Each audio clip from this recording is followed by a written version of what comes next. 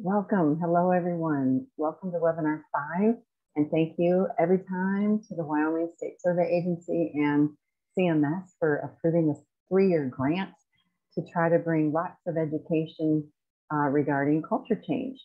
And because we try to be flexible and helpful to everybody, and we're living in a pandemic, which has a lot of challenges, we were asked to try to share ideas for retention and recruitment. And so here we go. We're going to focus on employee councils and quite a number of other ideas for you to consider as you're doing everything you can to hold on to good people that we need desperately. So I'm just going to let you know every culture change idea I've ever heard, but we're going to first start with employee councils. And by the way, just in general, we have 20 years of a culture change movement, and the leading pioneer homes always showed a decrease in turnover and also an increase in longevity. So just in general, changing institutional culture, making it more of a home family for everyone, including those who work there, has tended to really pay off. And so I share that with you in general. I hope it makes sense, and I hope today is helpful to you. And then a lot of these ideas are also reflected in the Artifacts of Culture Change tool. Those of you that are in the project, the 5 homes every year are asked to fill out the Artifacts tool and pick 3 artifacts, 3 practices to work on through the whole year implementing. And so this tool, I just want you to see, came out in 2006, and it was funded by CMS. I was very fortunate to be a subcontractor, so it's been around that long. And then during the pandemic of all times, it started before the pandemic, we've been working on a 2.0 version, as well as the first ever assisted living version. And these are available at the Pioneer Network website, that is pioneernetwork.net. And I do highly recommend, go get your own copy, consider looking at it as a team. It really is reflective of what a change culture looks like. And there are 5 different sections from resident life to employee engagement. And so some of these ideas come out of that, including artifact number 134. That's the last one on the nursing home tool, that there is an employee council or something equivalent that does meet routinely to help discuss, anything employees need discussed, but also plan events, provide support, etc. So what could an employee council do? All of the above. Let's see, events that, just are interesting to people, meet their needs. What are their needs? What things need to be talked about, issues. I've heard, as an example, creating a welcoming culture for employees' children. How wonderful is that? Also, encouraging friendships with one another. Good stuff. So on that note, I want to introduce, and really, Desiree, would you please introduce yourself more on purpose? Like, please tell everyone exactly your position. And Desiree Bishop is now going to share with us the use of councils in her work at the Cheyenne Living Center. So Desiree, thank you for joining us and doing this today. Good afternoon, everyone. So I'm here at the long-term care wing of the VA here in Cheyenne, and we're a 42-bed facility that does long-term care. We do hospice, we do some respite, some transitional. So we kind of play a lot of different roles. We are connected to the hospital, which does allow us, it's kind of nice. It does give us a little more resources with the VA. And, like all of you, we're all struggling out there with staffing. This has become quite the challenge. We put out certifications, trying to get people hired, and it's amazing how the number has decreased in the number of staff that I get applying. So keeping my staff and attempting to improve that is certainly very much on our radar here at the VA and definitely at the CLC. So, when we do, the VA does these surveys once a year. We call them the all-employee survey. And routinely, communication and kind of that feeling of, just helplessness, that lack of empowerment is something that we routinely see. Now, here at the Cheyenne VA, we do have a nurse practice council that is on the inpatient side that CLC does participate in, but it's almost more of a policy council as far as nursing policy and things that nursing thinks need to be in policy. So when I looked at this last year, I really wanted a place where employees had a chance to really drill down on issues and things that were affecting them and really wanted to have a voice in. So that included, you know, fall policies, fall interventions, you know, how can we do better practices? Because I often hear people complain as far as, hey, you know, this isn't working, but I wasn't getting a lot of ideas. And I think part of it was they just didn't feel able, you know, there just wasn't a set process to bring those ideas forward. Certainly they were a little discouraged. And so what I did is the end of last year, then I really set out to try to do some research. I didn't want to reinvent the wheel. This was something new to me. I'd served on councils, but I had never built one. So I set out and just kind of looked through a lot of research out there, looked at some people who had done it successfully. UCLA has a great structure for shared governance. And so kind of just took ideas from different places to build it. You know, I think if you're looking at doing something like this, again, don't reinvent the wheel. People have done this successfully. Go out there, look at ideas and charters and kind of pull what's applicable and what you think would work in your situation.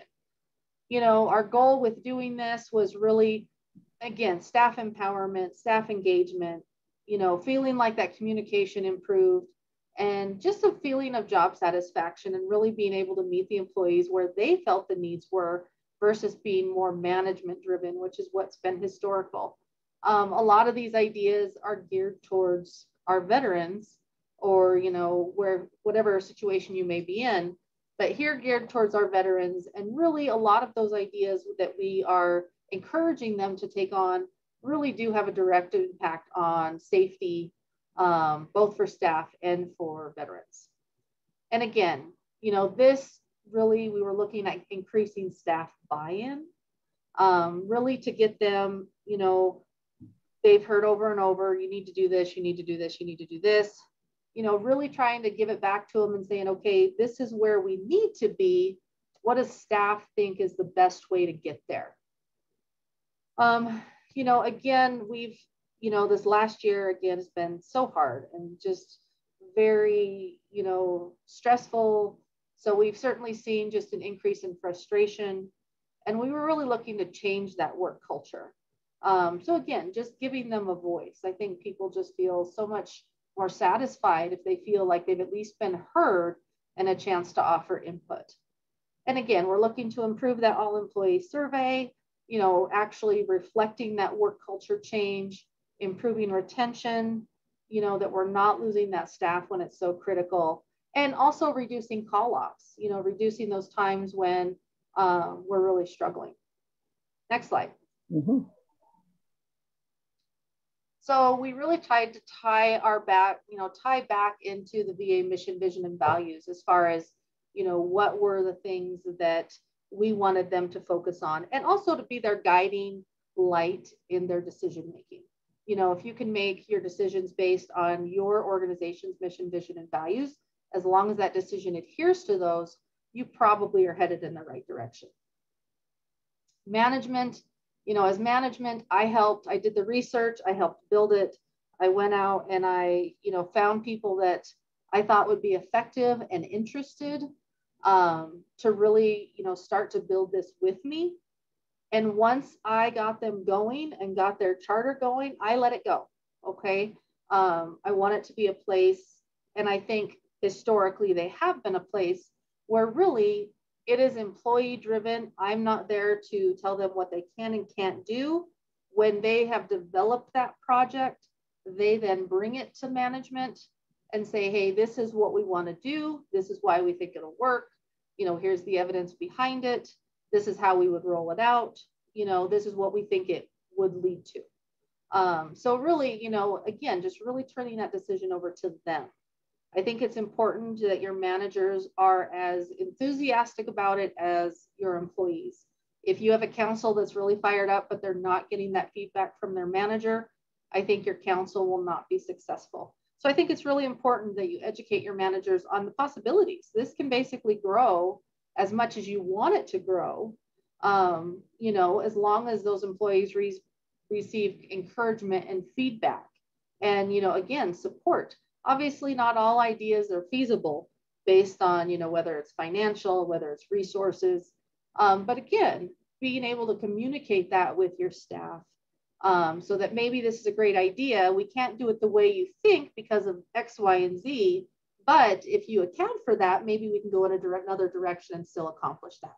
So really giving them that feedback, you know, also having them report regularly.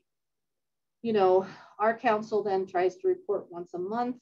And then if they have additional things that, you know, they have a project they're working on that they would like to move forward with, they will schedule a time with management.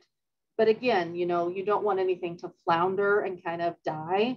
So, you know, checking in with, you know, your council, having them routinely report work kind of helps everyone stay on task and what the goal of this council would be.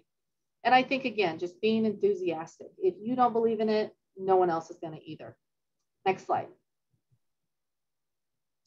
So I, you know, did my research. I talked to my team members. I went to my leadership. They were all on board with this. And I rolled it out in January. And so, you know, in the beginning, we met twice a week, just as we were developing a charter that the council would operate within. And that charter, you know, I went out and found some great examples from UCLA and a couple other places. And really that charter then just governs them as far as, you know, who they report to, how often they're going to meet, what's the composition of the council. You know, in our case, we did not do a nurse council. We actually took all members that work within our unit. And so we have our CNAs on there, we have our nurses, you know, we've encouraged restorative, you know, all of these people then to have a say, because of course, all the projects they work on certainly need that input from those various disciplines. So it's certainly not geared towards nursing or someone else. We really want it to be a collaborative effort. At this point, they meet monthly and then they meet individually with whatever projects they're working on. So, you know, one of the projects they were working on was we were lacking a real consistency in how resident weights were managed, as far as, you know, some people did it this way and some people, it wasn't always on the same scale, wasn't always at the same time of day. And so they've really worked to come up with a consistent plan that they feel they can all meet and overcome some of those ideas versus management just saying, hey, you're going to do it this way. They've really said, okay, here's why we don't do it the way we should. What things can we do to work on that? They also report to the Nurse Practice Council. They tie in any SOPs or anything that they help develop on those processes, like the weight management. I will say we have seen before the implementation, we were really struggling with some of the work culture as far as just people feeling burned out, you know, no communication, just that lack of a voice. And I will say I have seen a huge improvement in just work attitude and just feeling like they feel they can come up to management and say, hey, I think this is a great idea. What do you think? So I do certainly think it's increased that communication and given them a chance to really work for stuff. And actually, I've seen a huge boost as far as CNAs on the council, really feeling like they can come forward and suggest change. So we really have, you know, I mean, it's still in its infancy. We're only, you know, 8 months in, but have definitely seen some positives. And again, I think the sky's the limit as far as where you can take this. The key is going to be sustainability. You know, just you can get people to roll it out, but keeping people excited about it and keeping management as engaged as employees, I think is key. Beautiful. Thank you, Desiree. Hey, I think we might have a question. Courtney, did you have your hand up? Courtney, and can you unmute yourself? I hope. I'm looking, guys.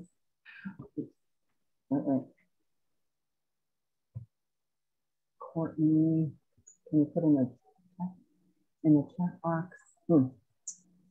Sorry, guys. Bear with me.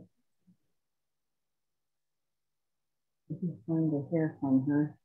Was it Courtney? Courtney. All right, I don't see her. Courtney, if you're there, here we go, guys. Desiree. They're saying hello. Okay, maybe they were just wanting to say hello. I have a question.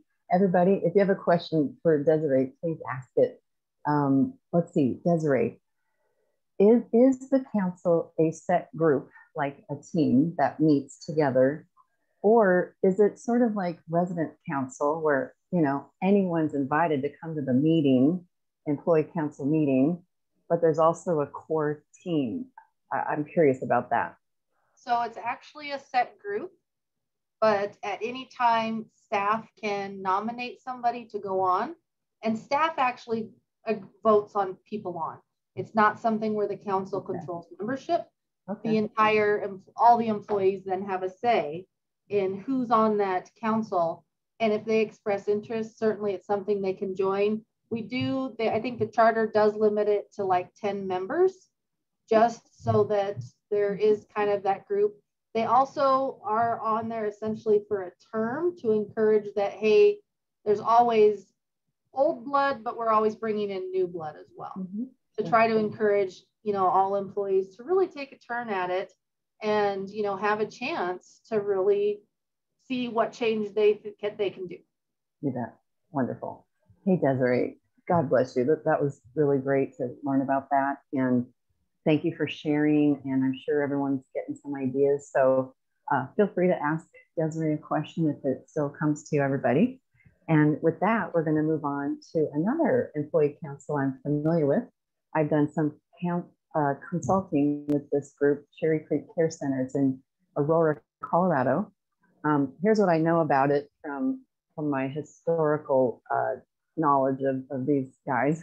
They ended up trying it 2 years ago, and I'm happy to say they still have it going, even through COVID. It was hit and miss, I guess, but they're very good at asking employees what they need, and you're about to hear more about this because I did a quick interview with the lead person today over Zoom. Here's a plus for Zoom. You can record it and you can put it right in your PowerPoint. How cool is that? One idea I heard from someone else they're working on is turning an old med cart into a wonderful array of food and snacks to bring around to employees. They've done backpacks at the start of school for employees' kids. They did a bring your child to work day. Oh, so cool. And they've for many years had a kudos comment board. So just sharing some ideas that I know of there. And here we go. Michelle wanted to be on with us today, but guess what? Guess what she has right now? Her employee council right now. So she couldn't make it. We did this earlier. So here we go. Well, hello, Michelle Bernal. Welcome, and thank you so much for being so kind to teach us what you know about employee councils. So everyone, Michelle, can you please give your history, your title, where you work, and then we'll just jump in. Tell us about your employee council, please. Thank you. Sure. So I'm Michelle. I work here at Cherry Creek Nursing Center. Currently, I work as the payroll AP coordinator, but I also previously have worked here as a social worker and as a CNA.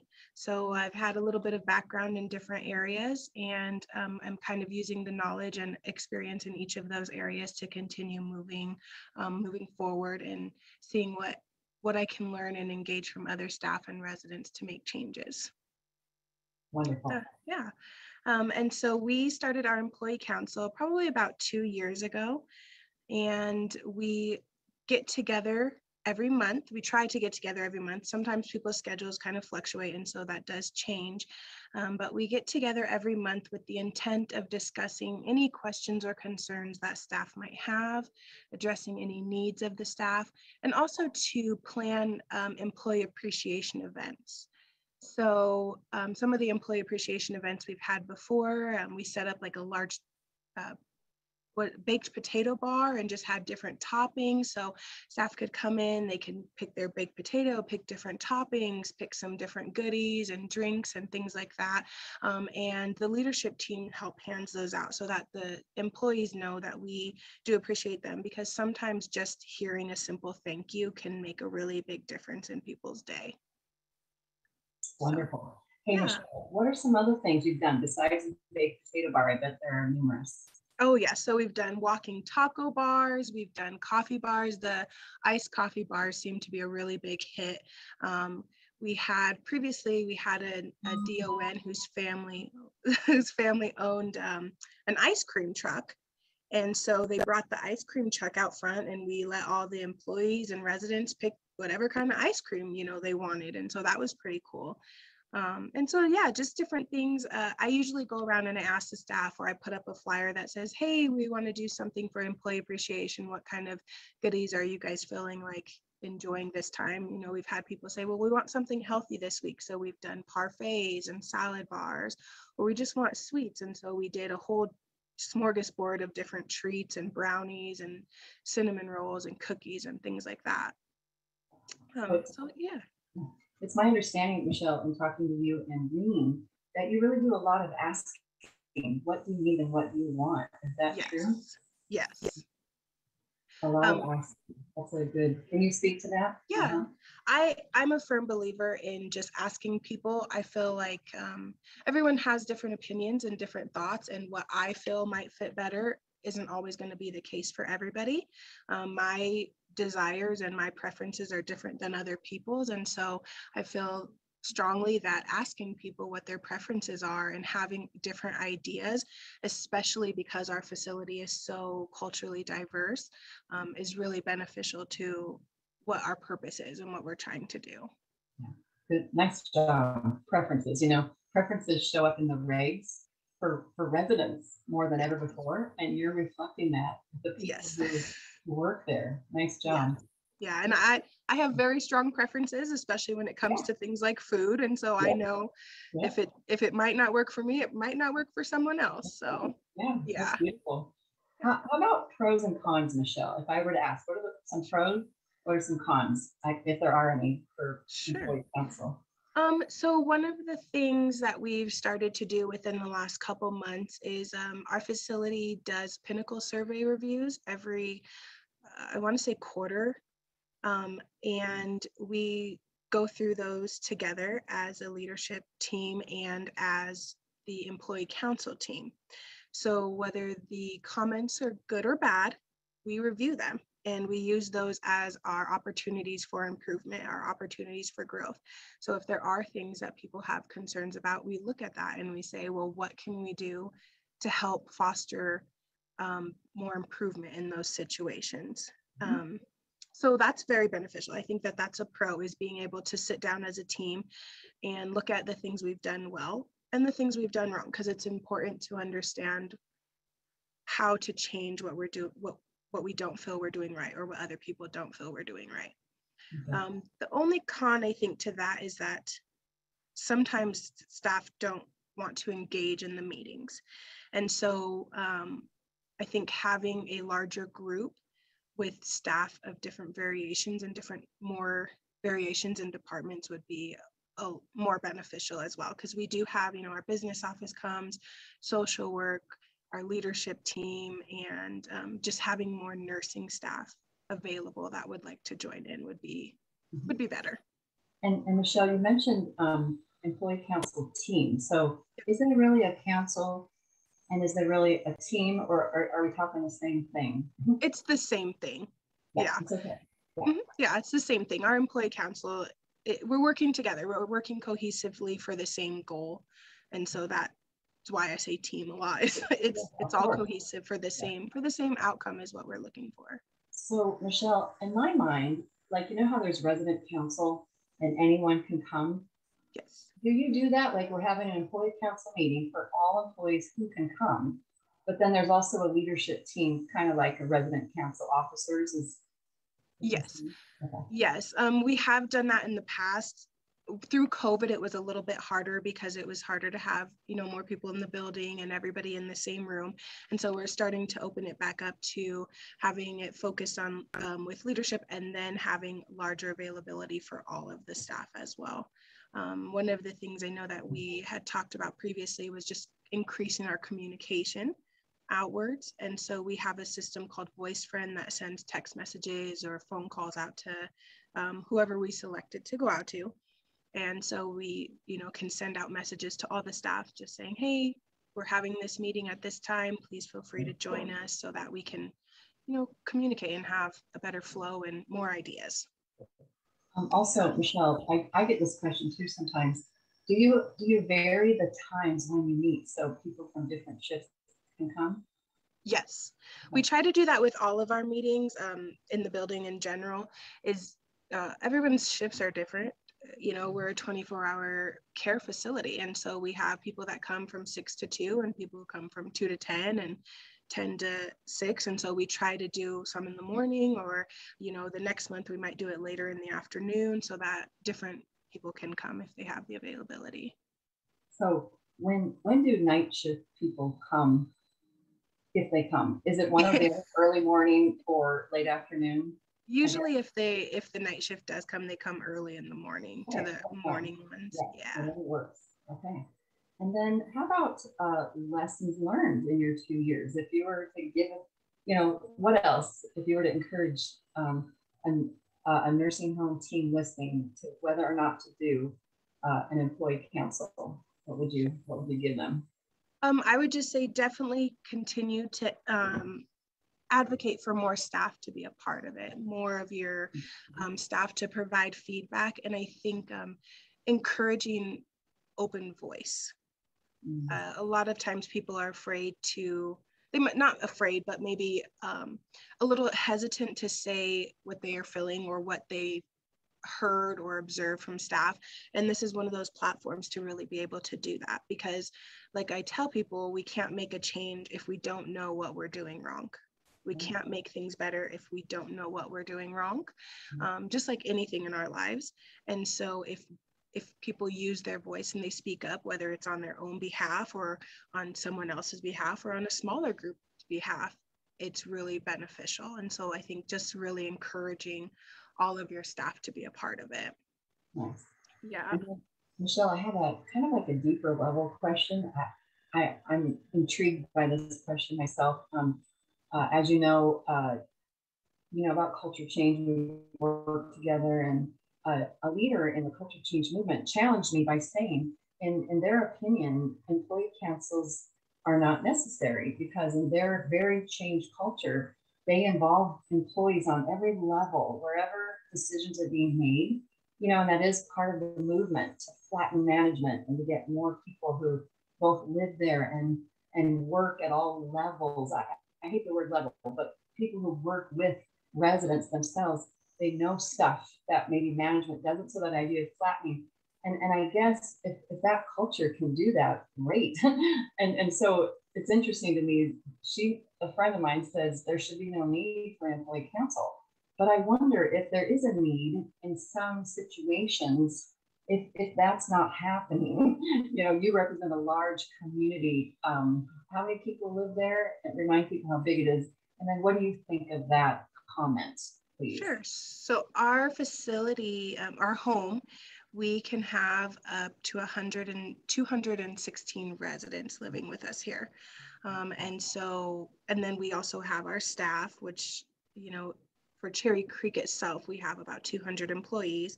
But then we also, in our employee council and in our employee appreciation, we include our contracted companies, which is our therapy teams, our dietary team, and our housekeeping laundry team. So as a whole, it's about 300 plus employees.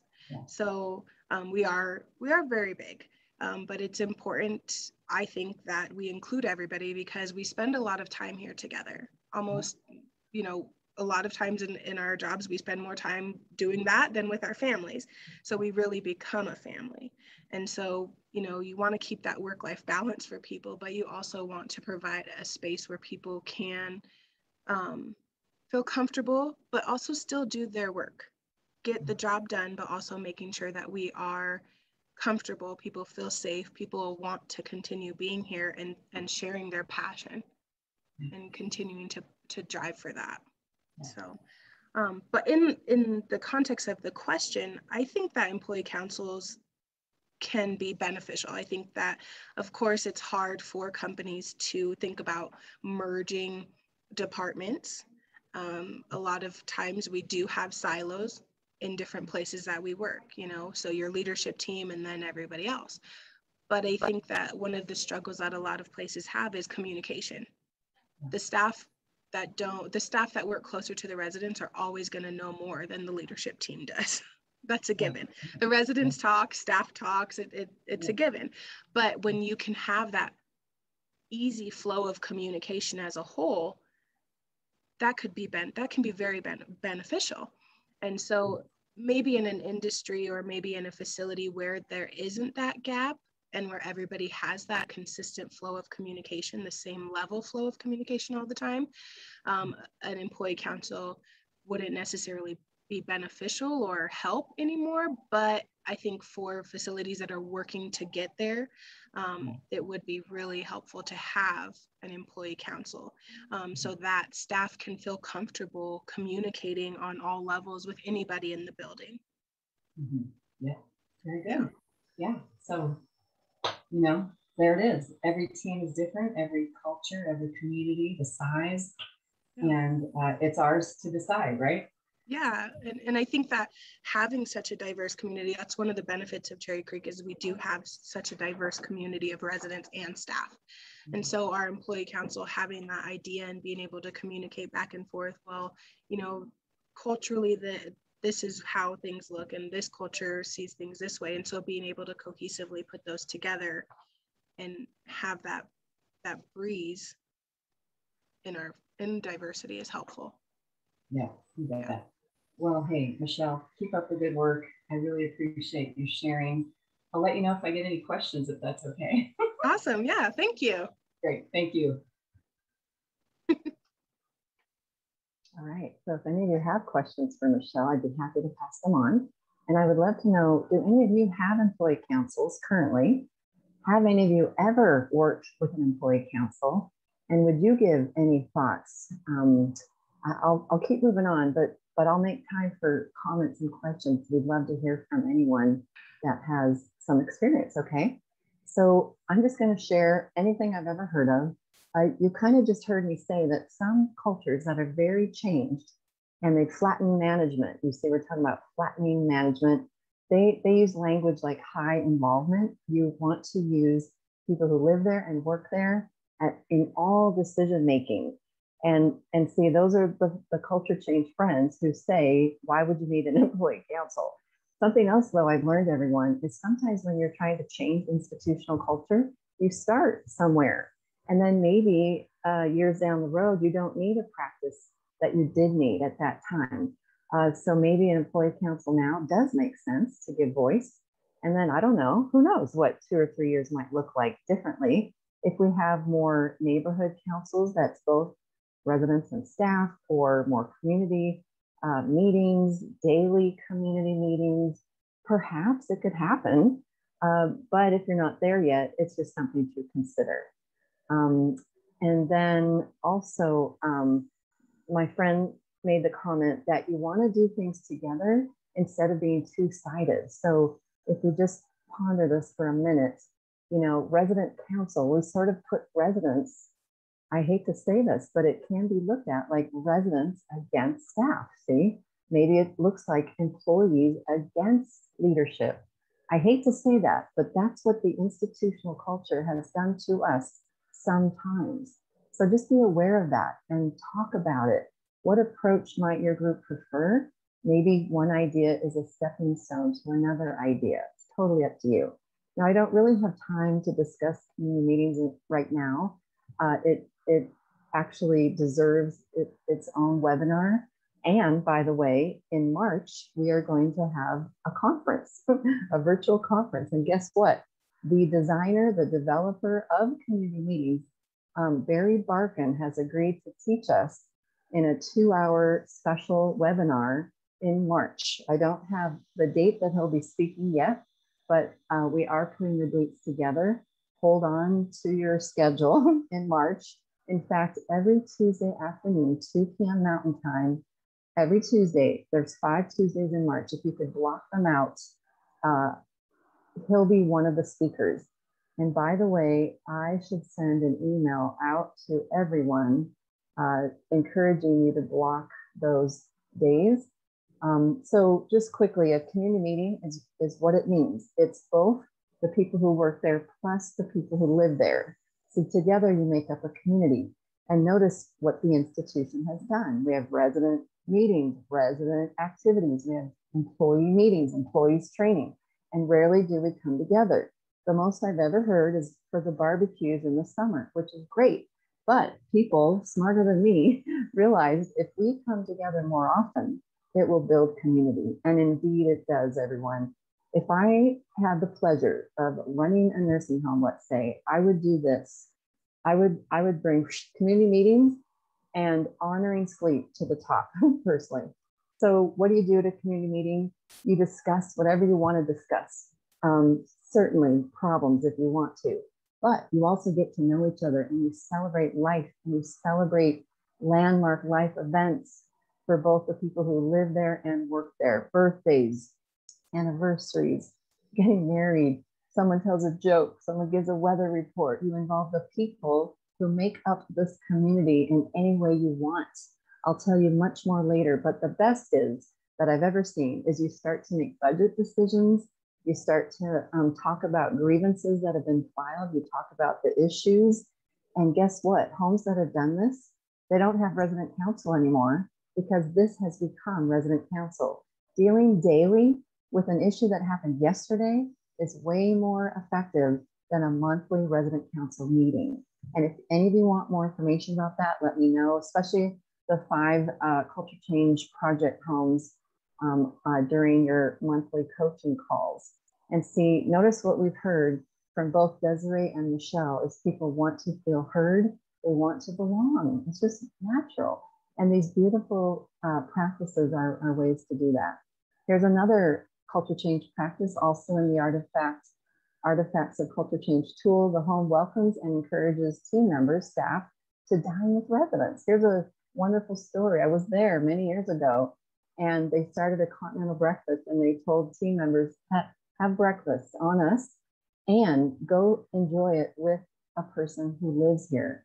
And so they're honoring team members and they're also encouraging relationship. And notice, these are the things that people want in a workplace, to have friendship, to have relationship. So there's the continental breakfast that day. Isn't that great? Here's another one. A home did a Wednesday buffet. And so anyone working on Wednesdays was welcome to eat lunch for free and sit down.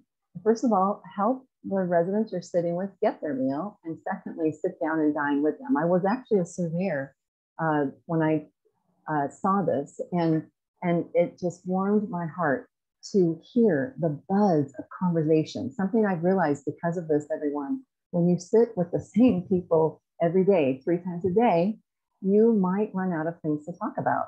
And so when you plop a new person in, particularly someone who works there, who probably is going to help carry the conversation a little bit more, it can almost be noisy. And it's one of the best noises you'll ever hear.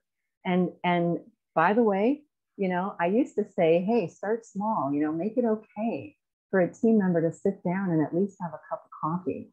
But I want to fast forward. In these days, when you're grasping to hold on, free food might be a very simple thing that doesn't cost that much money for your home, and it might impact your retention and even recruitment. Another artifact or practice of culture change is a career ladder. So you create career ladders. People tend to hang out if there's some sort of a career path. And so we've called these lead CNAs. Hang on, I've heard there's ladders sometimes.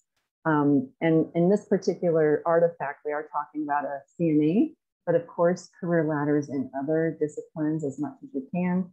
And then a separate practice would be that you support employees who want to further their education. You're going to help them with money, scholarships, helping them with different hours to attend school, etc. Here's another one that might impact people, everyone, and that simply is taking away the requirement to wear the medical clothing. And so, you know, the way to start is to just make it an option. You don't have to wear the medical clothing if you don't want to. And I could not find my before picture. It makes me mad, but all these nurses used to wear lab coats, white lab coats. It just blew my mind. This is only 2 years ago, let's say. And then they slowly, same home that Michelle is with, Cherry Creek, big nursing home, Aurora, Colorado, they slowly stopped wearing their scrubs. And because people had the option, some people, you know, wore the scrubs, some people did not. And one thing we noticed was personality comes out when you can wear your own clothes. Now, if you're worried about dress code, everybody worries about it. And here's what I want to say. There's always a dress code wherever you work. If you work at the bank, there's a dress code. So you just make sure everyone knows what it is. And if someone violates it, here's the key. You simply talk to that person privately. You don't have to stop a practice, even though somebody doesn't follow it. In fact, that's the mark of an institution. We see a problem and we panic and we stop a good practice because someone didn't follow. No, you help and work with. Notice I'm trying to use softer words. You support this person, talk to them privately, and remind them of the dress code so that this can take place for everyone else. It's a simple thing to do, and it really makes a difference in the culture. Also, the whole idea of cross-training everyone to get more and more and more of us trained as CNAs is a good thing. Many professions have fought this, and it is time to stop fighting it, I believe. And let me tell you some good outcomes. There's a company in Kentucky called Signature Healthcare. For many years now, I bet you we're going on 10, they have done cross-training. And you will actually hear people like the administrator say things like this, because this is what I've heard them say. I'm sorry I don't have a video clip. I wish I did. The administrator holds the mic at a conference and says, I am a CNA and I'm very proud to be one. Why? Because I can help someone get in bed or help them get out of bed. And I can help them eat and I can help them, yes, go to the bathroom if need be. And I don't have to chase around and try to find a CNA. I can actually be helpful. Isn't that great? So here's what I've learned, everyone. If you're not a nurse, a therapist, or a CNA already, volunteer to become a CNA. That's what leaders do. You become a role model for others to follow you. And to be honest, the way things are going, it could also become a mandate by your organization anyway. That's what places have realized. We've got to do something. And it's okay. It's okay to be able to help people in lots of different ways. Think of the money that is spent to live in a nursing home. And if not everyone can help in as many ways as possible, we're really not living up to our desire to serve. And these might be the days to do it. And don't panic, guys. No one's going to say, take a CNA shift. It's just that there are moments in time where it might make more sense to help someone in the bathroom right now than to run around and look for someone else, okay? That's all it is. The next artifact or practice is team meetings are more specific. So for instance, huddles. A huddle, if you're not doing huddles, they're very effective. Typically like, in my opinion, probably the most effective kind of huddle is, let's say in the morning, there is a neighborhood huddle for the people who work on this neighborhood and from all disciplines. So sometimes we think of nursing only, like a shift huddle would probably be nurses and CNAs from one shift to the nurses and the CNAs to another shift. And that has its place, but it only represents nursing needs of people who live there, right? Whereas a morning team huddle with people from social services, community life, dining, housekeeping, maybe environmental services.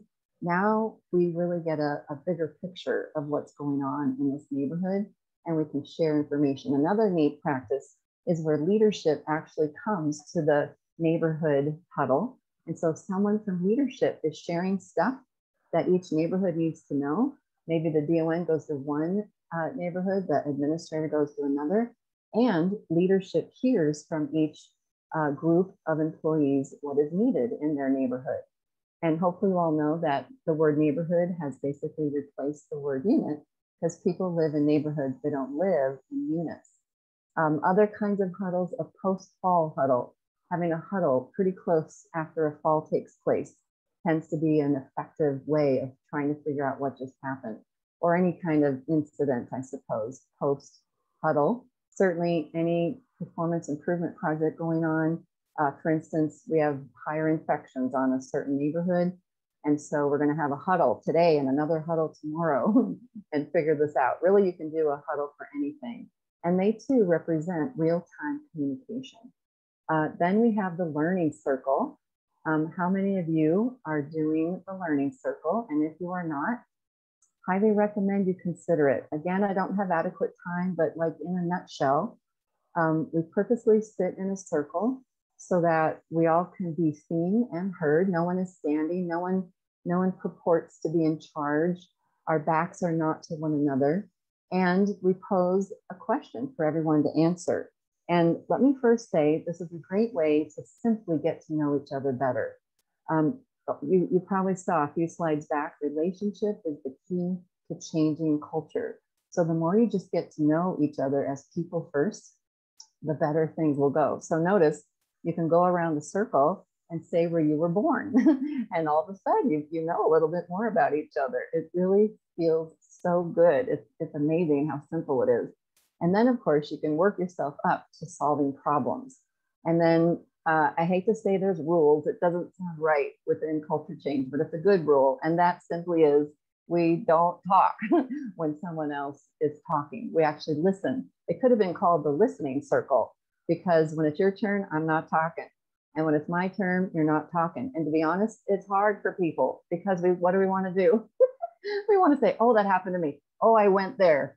Oh, yes, not yet. You just wait to hear from everybody.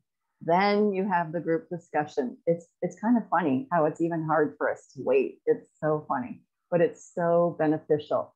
You could just start with that little bit of instruction if you wanted to, because you start to hear from people. Notice what Michelle just said. We need more people to come. We need to hear from more people. And, whether it's residents or staff or a mixture, just starting to hear from each other more. That's why it's called a learning circle. And guess what? When you pose a problem to be solved, I could almost bet you money, if I was a betting person, that by the end of a learning circle, you practically have a problem solved. That is the beauty of learning circles. And I give you a link there for some free learning circle information. All right, the idea of just promoting relationship. Maybe team members are mentors to other team members. Do you have mentors in your culture? Residents could be mentors to other residents. Elders who live there could also be mentors to those of you that work there. Sages is a neat name that we've used. Look at this. There's an Asian saying that the future to all of us, we don't know what's coming, is sort of like walking backwards. That makes sense, doesn't it?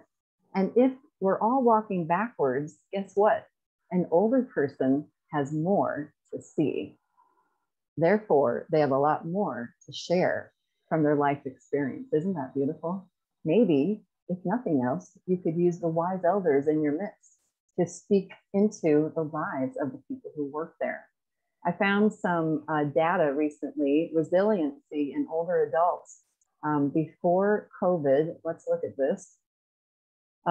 25 seniors in rural areas over the phone, 20% were lonely before COVID, and that continued after restrictions are lifted. Now, that may not sound good, but it didn't go up. For most, the loneliness did increase within the first few months. Mobility impairment tended to impact this. But those who can reflect on how they coped in the past with some sort of isolation, growing up on a farm was an example, they more successfully managed this isolation during COVID. And then most returned to the pre-COVID levels of loneliness within 6 months, 6 to 7 months. Isn't that something? And in other words, older people have resiliency. And what a great idea to lean on them. I have a beautiful story, everyone. You will love this. A nursing home in Colorado that became an Eden Alternative home. The Eden Alternative gives you 10 principles to start working on and change your culture. And look at what the director of nursing did. At every resident council meeting, the director of nursing would say to the people who live there, hey, residents, hey, people who live here, don't forget to care for the people who take care of you too. Wow, every month, can you imagine? Hey, residents, hey, neighbors, oh my gosh, you guys got to take my pin. Hey, neighbors, don't forget to care for the people who are caring for you just as much. Wow. And here's the best part. I call it the full circle. I saw this director of nursing, Karen, in October many years ago, and she told me that her mom passed away in the summer. And then she said, do you know that in this month of October, I still have 3 residents, 3 people who live here, 3 neighbors who still check on me every morning to see how I'm doing.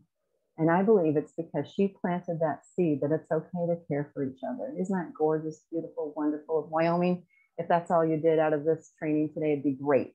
And a big name in the culture change movement, a pioneer in the Pioneer Network, who actually worked at CMS, the federal government, who has brought a lot of change. Karen Shaneman has a sweet quote: those who serve our national treasures are themselves treasures. And that is you all on the phone right now, listening on the Zoom. Some other data, everyone. This is older, but it doesn't matter because you still see it in the more recent data. What matters most to employees? Help with my stress and burnout. We heard this today. I am cared about. I am listened to. Workplace is safe. Supervisor shows appreciation and cares about you as a person. I've heard people say in this business, sometimes employees just feel like my job is to do these tasks. I'm a task doer. I'm not treated like a person. Something else in a book called Meeting the Leadership Challenge, an administrator famous in our movement, David Farrell, says the quality of the relationships we have with one another determines the quality of the care that we give. So another reason to build relationships with each other, have positive relationships, friendships equals better care. Another study, positive relationships with coworkers does end up having lower burnout risk. 58 studies were looked at, 19,000 employed people, 15 countries. How strongly people identified with their work, colleagues, or organization was associated with better health and lower risk of burnout. Good stuff. Did you know work friendships keep people in their present position for longer periods of time? It's estimated 30% more salary is needed to move on when the person is happy in their present position. Workplace relationships also impact the ability to succeed. Of course, when you have friends and good relations, you're more likely to be successful, feel good about yourself, do a good job, right? And another survey ended up saying that when I feel valued and I have a trusting relationship or more than one, this will show high engagement. And they use the terms favorable attitude, intention to stay, and even a desire to advocate for your organization. So friendships at work equals people stay and feel more successful. Isn't that exciting? Another one, look, really recently. So I just looked up a few. I didn't take too much time, forgive me. I found one, how to appeal to baby boomers at work. Look at this. Prioritize your employees' views toward continuing to work versus retiring. Prioritize their views. What will keep them rather than retire? Wellness comes to the top, a workplace wellness program to be healthy, and an age-friendly workplace. And I get excited about this, everybody. Shouldn't we be about age friendliness? Because we love people of older ages, and now we have a lot of people living with us of younger age, and the age of your workforce is a big variety. We should be famous for being age friendly, don't you think, for all ages?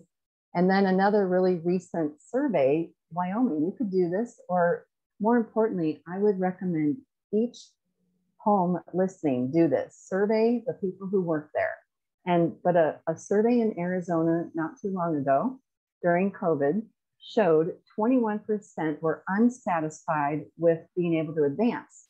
And then 29% of those were likely to leave their jobs, whereas 6% only wanted to leave if they were satisfied with advancement opportunities. So maybe some advancement opportunities are in line here. So consider elevating existing opportunities for advancement or creating new ones. Be innovative. Then they also found out inadequate supervision was associated with higher intent to leave. 19% of those who said their supervisors rarely provided positive reinforcement had higher intent to leave versus those who did get positive feedback frequently. So how supportive are your supervisory practices? It's kind of well known. People don't leave their job, they actually leave their supervisor. And 61% said they needed additional training in at least one topic. So maybe consider leveraging partnerships with training providers, widely disseminate online and in-person training. And here it is again, survey your own team and see what they need and what training they feel that they lack. What data are you seeing? What are employees telling you? Lastly, the Eden Alternative has a really neat suggestion. And they use a Jewish word called mitzvah. Mitzvah is the idea of doing a kind deed without letting anyone know it was you. And it's the best way to warm up a culture.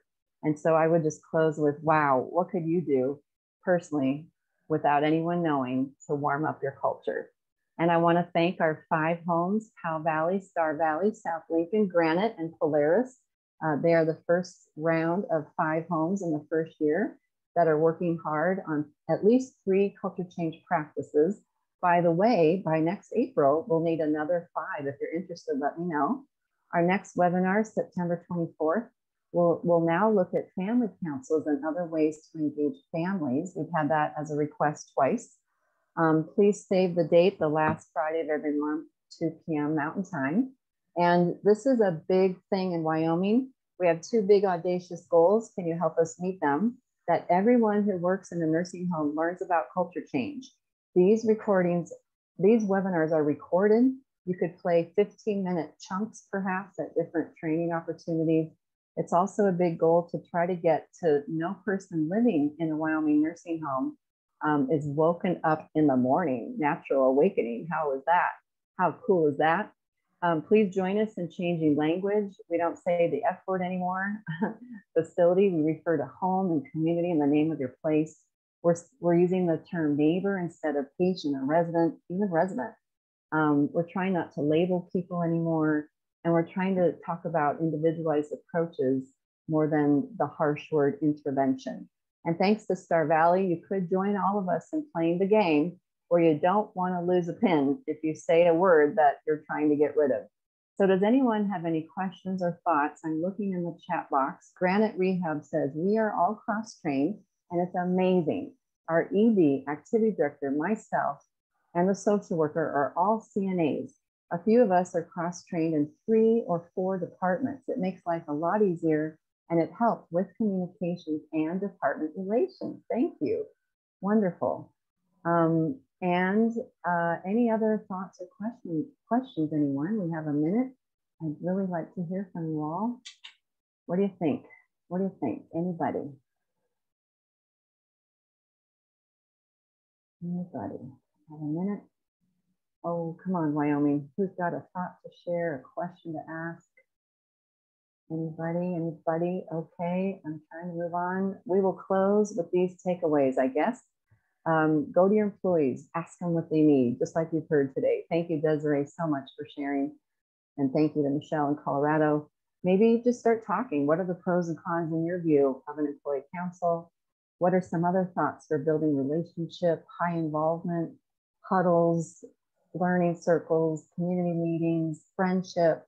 Maybe do your own short survey. to get people talking and giving you ideas and what really is the pulse.